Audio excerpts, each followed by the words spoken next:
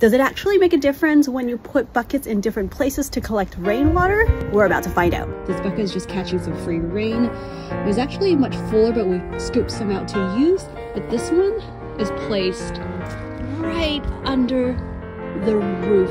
So it's actually getting more drops, collecting it faster.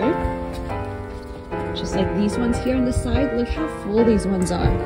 If you put it under the roof line, you get to collect a lot more water. But if you put it right here in the middle, out in the open, this is how much was gathered. 3 or 3.5 inches of rain here. So I'd say yes, find a bucket or something like a tray like this with a much larger surface to collect more drops.